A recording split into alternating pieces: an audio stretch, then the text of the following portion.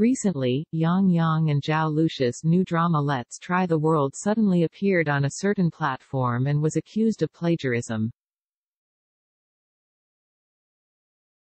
It turns out that since the launch of Let's Try the World, some careful netizens have found that many of the settings and plots are very similar to the previous Heju Wading starring Luo Jin, and uploaded their own comparison photos with the video. Also pointed out that there are many similar clips on both sides in the plot, which can be viewed with copy and paste.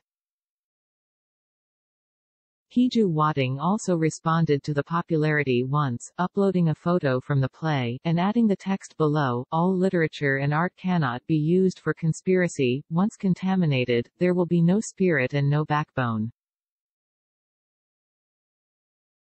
The all literature and art here reminds people that the TV drama industry cannot be used for conspiracy. It is very much like reflecting the last four words of this plagiarism incident, no backbone, as if to stamp plagiarism for Let's Try the World, mocking this the plagiarism of the drama has no backbone. But in the end, I want to say that even if Heju Wading publishes such a paragraph, it cannot be directly hammered to death for plagiarizing Let's Try the World. Heju Wading really feels that he has been plagiarized, and he should also defend his rights through legal channels, instead of posting a bunch of specious words on the internet to guide everyone's thoughts and direction.